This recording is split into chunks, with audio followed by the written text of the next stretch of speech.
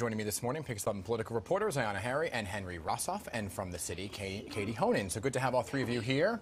Good morning. Let's begin with this big news. Mayor Adams declaring a state of emergency over the influx of asylum seekers coming to the city, going as far to say that we would surpass the highest number of people in recorded history in our city's shelter system. Katie, you were there at the press conference saying it's going to cost over $1 billion. What's the plan? What the mayor is asking for is more relief from the federal government, financial relief. He talked about the state of emergency. He listed in an emergency order. One of the issues would be changing land use things. He didn't go into more details about that. But the issue here is obviously the influx of people. He says it's a human-caused crisis. People coming in, and he just needs more money from the federal government to house people and to continue to welcome them, as the city has been doing.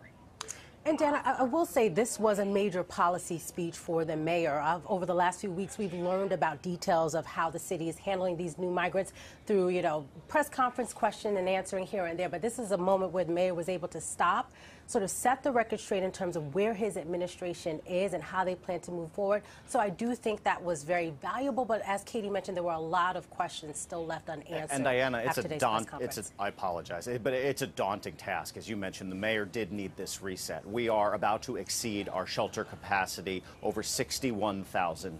A third of those are children. A fifth of those are migrants. So this is not an easy task, but he's doubling down on these tent encampments. He calls them emergency relief centers. Highly controversial. The city council doesn't like it, and even the mayor admits it will only give the city a few days' worth of relief at this pace. Yeah, so, let me ask you this, though, because he actually went as far as saying to El Paso, hey, stop sending migrants here. So, Katie, you were there. Any word if he's actually heard from Texas, if they'll oblige? Nothing from that end. He said he's spoken to President Biden, or at least to the White House, about the relief that they need. I mean, Henry, you mentioned the city council. One thing the mayor did say was earlier this week, the city council issued a statement saying that they oppose this plan with intent. They encourage the city to house migrants in hotels. The mayor challenged reporters to get that list of available hotels from the city council. It was a little bit of, I guess, cattiness on his part for what he has said is this is a crisis, and people who are critical of it, they need to come up with better solutions with actual tangible plans if they want to criticize. And Dan, I will mention when I was on Randall's Island, we were kept a little bit away from where this new encampment is going up. But I will say what we saw coming in were actually trailers, and they were marked mobile sleeping units. We also saw trailers brought in that were marked mobile shower units. So it appears this may look more like a sort of trailer park, if you will, as opposed to a tent city. So a little bit more permanent housing as opposed to the tents that we were previously thinking about. But again, we were kept away from seeing exactly what's going on for the most part. Yeah, we shall see how all that plays out. Really doubling down, too. And he went as far as to say that it wasn't flooding on Orchard Beach, that it was ponding and puddling, and that it was all because of the pressure, right?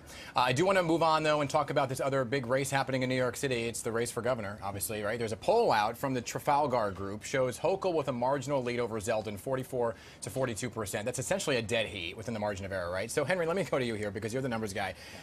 Our polls is something different. Is this race really this close? It's not just our polls. It's everyone else's polls, including New York One Siena poll. That they're doing a lot of work in this race as well. We work with Emerson. Everyone else has this as a double-digit lead for Governor Hochul. There are a few red flags in this poll. In fact, the last two polls from Trafalgar would show this very close. First of all, in the Attorney General's race, Attorney General James's opponent, Michael Henry, is polling ahead. This is the only poll that shows anything like that. This is also a very large sample of white voters, more than 65%. Now, that's in line with the state numbers, but generally you don't poll that high of one demographic.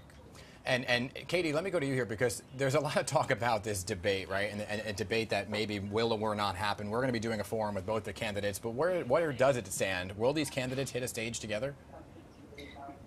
My understanding is they both agreed to, and we'll see when it happens. And right now, I mean, we're in the home stretch for both candidates in terms of what angle they're going to take in criticizing their opponents. So obviously there's only one way to see that with an actual debate on the issues.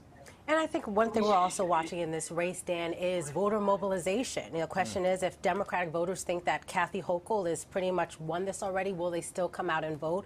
Will Republican voters be more motivated? Will that, sort of shift the numbers a bit on Election Day? So it's certainly important to watch. I will say it doesn't feel as if the candidates are out campaigning as hard as we've seen for other elections. So that voter turnout component will be key. The roller coaster of New York City politics, right? Boy. So let's talk about this other big news that came out last week, which is a major blow to gun control advocates. A judge ruled some of the new gun licensing and carry laws are unconstitutional, that appeals are planned, right? This could be a very big fight playing out in the courts.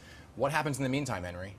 Well, in the meantime, many of the city's brand new gun regulations are struck down, the most high profile of which was the Times Square blanket ban, although during specific events like outdoor festivals and Times Square New York Eve, the federal judge did leave this in place, but he was deeply skeptical of this law. He was deeply skeptical when he dismissed a lawsuit on procedural grounds a month ago, but in schools and churches and the like, you still cannot carry a legal concealed carry permit, but these broad sweeping, like businesses by default, you can't have a weapon there. He struck down that sort of language. All right, we're going to leave it there because we're simply out of time, jam-packed. Katie, good to have you here. Henry, good to see you. And Ayana, congratulations on being a newlywed. Thank you. There you go.